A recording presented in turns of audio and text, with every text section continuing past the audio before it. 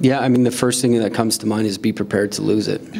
Be prepared to take that passion and make it the last thing in the world, you know, that you ever want to look at. So, you know, you've got your passion, but I think when you're successful, it's usually that you've got, you know, a passion for some form of business too, or links to it. Because, like I said, the passion's the beginning. It gets you in and everything, but you got to be passionate about, you know, or not passionate about, but understand that the numbers and everything behind it that keep you going have to be there as well. Yeah. Yeah. What advice do you give people who, they know what they like, but that's as far as they got?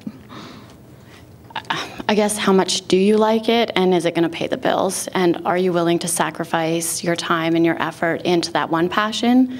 Never in a million years would I have thought of going from a daycare, working 12 hours a day and then on weekends and evenings and stuff, to a clothing store where I'm there all the time. And I have a young family, so I think just really figuring out, is this the right time in your life to, you know, be able to afford to sacrifice family and your own time? That would be number one. Yeah. What's your advice, Chris? Passion's great, but in terms of business ownership, it's not this, you know, two couples frolicking in the woods trying to meet each other together in the middle of the field.